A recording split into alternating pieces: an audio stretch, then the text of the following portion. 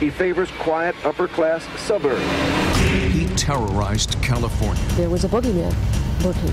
Kidnappings, rapes, murders, spanning the 70s and 80s. My sister was the Golden State Killer's final victim. Dodging detectives for decades. Then, DNA showed the former cop hiding in plain sight. We are thrilled with the decision to seek the death penalty. But tonight, Joseph DeAngelo strikes a deal to avoid death. How do you plead? Guilty. CBS 13 News team coverage starts now. Gunned down while walking their dog. Newlyweds Brian and Katie Maggiore never got the chance to grow old together. The couple murdered in cold blood while trying to escape. Chris Pedretti was just 15 years old in 1976 when the monster crept into her room. He threatened her with a knife as she played the piano before raping her. And Victor Hayes woke up to a flashlight in his face. He was tied up as the East Area rapist sexually assaulted his girlfriend in another room. Decades later, a day of reckoning for the man behind these attacks and many more. With survivors looking on, Joseph DeAngelo admitting to the brutal and staggering crime spree that terrorized California for more than a decade.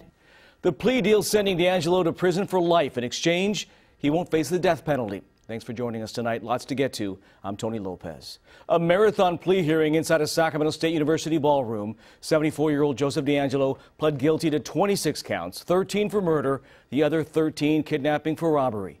He also admitted to dozens of rapes and other crimes that couldn't be prosecuted because of the statute of limitations. DeAngelo appeared frail and at times confused as prosecutors recounted his horrific crimes one by one. CBS 13's Steve Large takes us inside the plea hearing. Joseph DeAngelo arrived in a wheelchair, surrounded by deputies as he entered a back door of this Sacramento State campus ballroom turned Sacramento County courtroom. Inside, DeAngelo wearing his jailhouse orange jumpsuit, sitting with a clear face shield, his head hung as if he had no strength to hold it up.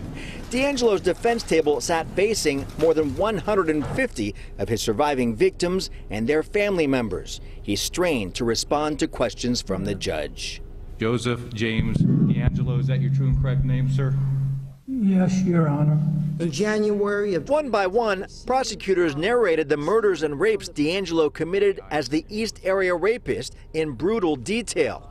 He sat and listened. After raping her, the defendant fired his handgun into the back of Deborah's head. The defendant struck Mr. Smith with a log of firewood, causing blunt force injuries to the back right portion of his head. He then forced her to orally copulate him by threatening to cut her baby boy's ear off. Prosecutors also described how DeAngelo toyed with his victims after torturing them. The defendant rummaged through the refrigerator at Robert's home and ate leftover turkey he found wrapped in plastic. In all, prosecutors detailed a combined 88 charges and crimes committed, the judge asking DeAngelo to respond to each one. Guilty. The mood inside the courtroom stayed mostly solemn. Sacramento's Victor Hayes, who survived an attack by DeAngelo and did not want to be named a John Doe, stood up to interrupt proceedings. The judge asked him to wait his turn to speak. In another unexpected moment, rape victim Jane Carson Sandler walked up to the defense table and stared DeAngelo down. After decades on the run and years in custody, Joseph James DeAngelo's Judgment Day, painful closure to a heinous California criminal case.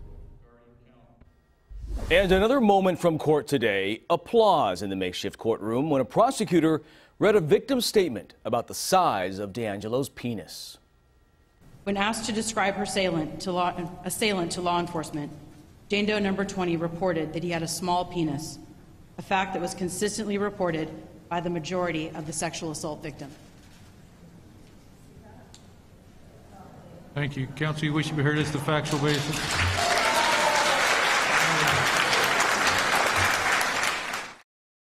As part of the case, investigators took photos of DeAngelo's entire body after he was arrested, including his penis. Prosecutors held a press conference after today's hearing. Sacramento County DA Anne-Marie Schubert described DeAngelo as a real-life boogeyman. He is the real-life version of Hannibal Lecter. He is a cruel, intelligent, sadistic serial killer. He is pure sociopath. He is a master manipulator. When DeAngelo's defense team first offered the guilty plea 3 months ago, the DA's office wasn't quite ready to make the deal. CBS 13's George Warren explains why in a one-on-one interview with Anne Marie Schubert coming up at 10:30. DeAngelo's crime spanned 11 counties from 1974 to 1986. He first started breaking into homes in Visalia, where he was an Exeter police officer. His first murder happened in 1975. His attacks in the Sacramento region began in 1976 while DeAngelo worked as an Auburn police officer. The assaults continued when he moved to Southern California from 1979 until 1986, when investigators believe he abruptly stopped.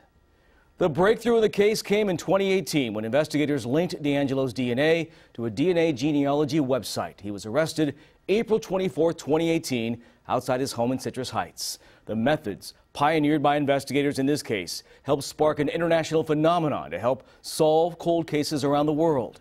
CBS 13 investigative reporter Julie Watts is taking a closer look coming up in about a half hour. For survivors and family members of victims, it was a day decades in the making. Many standing, making their presence known, and looking DeAngelo in the eyes as he answered for his crimes. CBS 13's Anna Giles is live in Sacramento with the survivors no longer in hiding, Anna.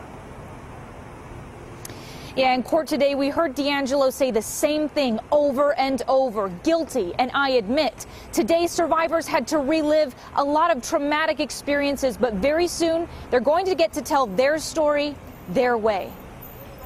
Justice came word by word, detailed and graphic. She saw a male standing there with a white face mask on. Prosecutors reveal the terrible things Joseph DeAngelo said to his victims before he killed them and raped them. I'll kill you if you don't do what I say. The similarities sickening. Cookie cutter from case to case, and it was just like, how could one person get away with this for so long? Survivors first brought together by tragedy now rise up together to confront their attacker. He's having to live with the fact that we're hearing every single thing that he said and what he did to us. Survivors stood so they could look directly in the eyes of a man who was faceless for so long and hear him say it. Guilty.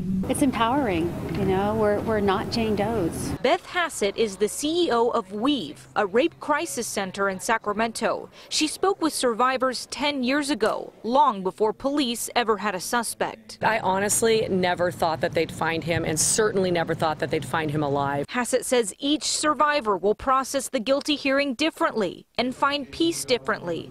Trauma has no timeline. There's going to be a lot of unpacking for everyone of, you know, happy, scared, you know, re-traumatized, all of those things. DeAngelo could never be charged for the rapes due to the statute of limitations, a controversial rule on when women can report rape. It was eliminated in California 3 years ago. For the women who have yet to see justice for their trauma, survivors have a message. They have a future and that they should never give up their hopes and dreams. Yeah, and many have wondered if DeAngelo will apologize. The survivors tell me it doesn't really matter. They don't feel like it would be sincere anyway. The survivors are going to get their chance to speak coming in August. But Anna, what a show of strength by all of them today. Thank you for that. Now that the mystery of who was behind the grisly crime spree has been solved, the question remains, why did he do it? Today's Sacramento County Assistant DA Tian Ho providing some insight into DeAngelo's possible motive. While sitting alone in a police interrogation room after his arrest, Ho says DeAngelo admitted to the crimes and says he was driven by a voice inside his head named Jerry. I did all that. I didn't have the strength to push him out. He made me. He went with me. It was like in my head, I mean, he's a part of me. I didn't want to do those things. I pushed Jerry out and had a happy life. I did all those things. I've destroyed all their lives. So now, I got to pay the price. The DA's office says this was the closest thing they got to a confession before today.